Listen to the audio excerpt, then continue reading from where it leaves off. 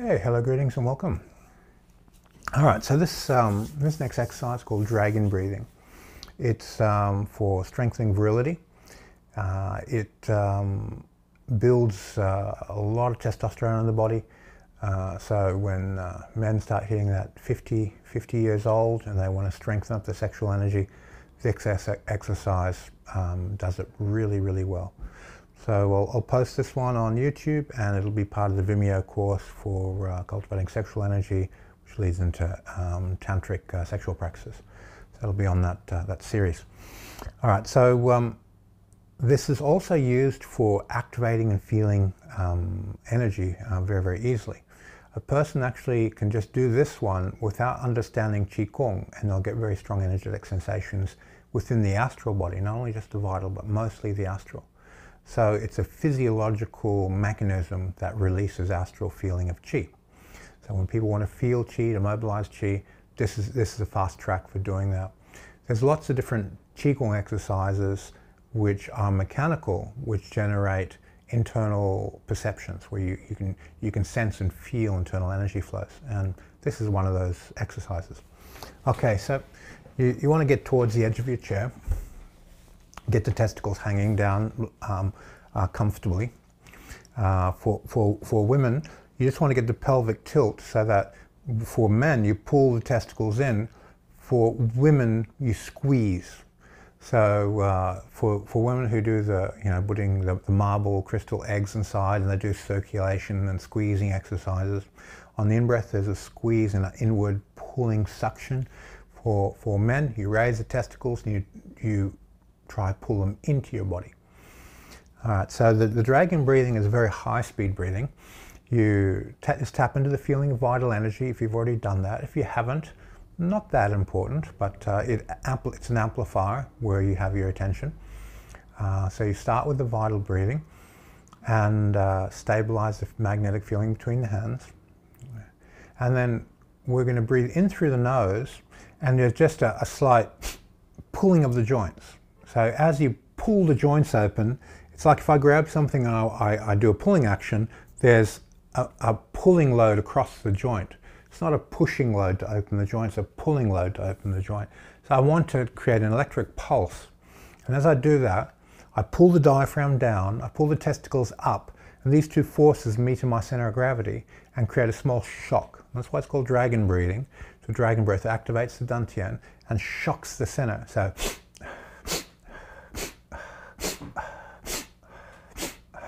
the out breath, you just let it go. You're not actually breathing out, you're letting it out. It's in through the nose, and it's a sudden, sharp, magnetic.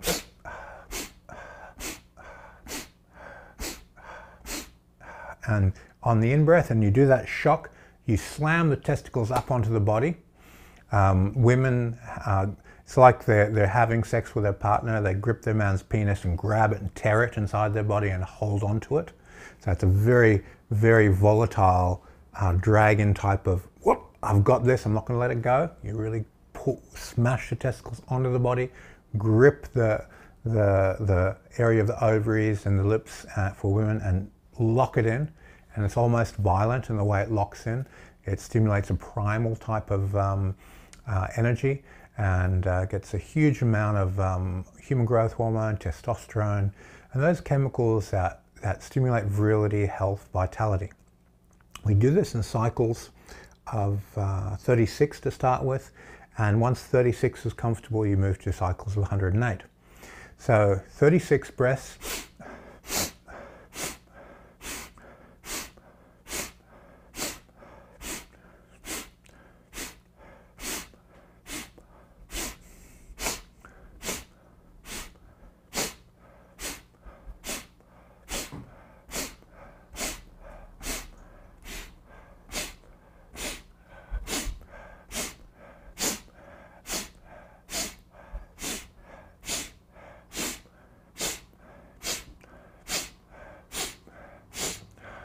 Okay, so you'd continue that for your 36 breath cycle, and then at the end of 36 breaths, you just tune into the space between your hands.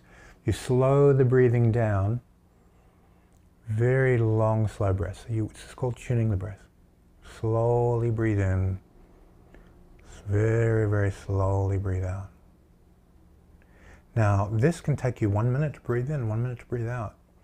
When you're doing 108 breaths, you've got so much oxygen in your body, you have so much energy pumped that there's fire. Remember, you've been slamming the testicles up on the body. You've been pulling the diaphragm towards your physical center of gravity. The inner cauldron of your center of gravity, as soon as you drop into this slow breath and you do your lower abdominal dantian breathing, the feeling between your hands gets really thick and fluidic. You feel a deep, strong magnetic fluid, and you just breathe into the cauldron. You just fire the cauldron. As you're doing that, you just relax the testicles down. Slow, long astral breaths, anywhere from 1 minute in to 1 minute out, to breath rate of 10 seconds. Up to you, but the longer the better. Long, slow breaths. Now, there's with tuning the breath to move into this astral feeling, you want to move the breath to a point where you're breathing in so slowly that if you put your finger under your nose, you don't detect the air moving. So very, very, very slow, very, very, very simple and powerful. Then as you breathe out, you breathe through the nose so slowly, it's barely detectable movement of air. And what this does is it starts transforming the jin into the qi very, very, very deeply and quickly. So your vital energy turns into astral energy, and it gets thick, heavy, and slow. And most people, on the first time they do this, are going to get a strong magnetic, thick, syrupy quality between the hands. This is your astral body. This is your astral field. This is what the Taoists call qi. And we want to cultivate that energy. Now, you'll do this thick fluidic breathing exercise 1 minute, 2 minutes, 3 minutes, 10 minutes, for as long as you feel comfortable, and then do your next round, another 108 dragon breaths. Again, pulling your testicles up, diaphragm down in your center of gravity, and then firing the cauldron. Now, the cauldron is, you're going to feel the heat when we go to the slow tuning the breath. And this slow tuning the breath here is you're sinking, your astral center of gravity is actually up around your heart region, where we are sinking it down to the physical body and dropping it into the physical center to fire the physical cauldron. The reason why we do this, it forces a reticulation between the astral and vital bodies to build an idea or a concept.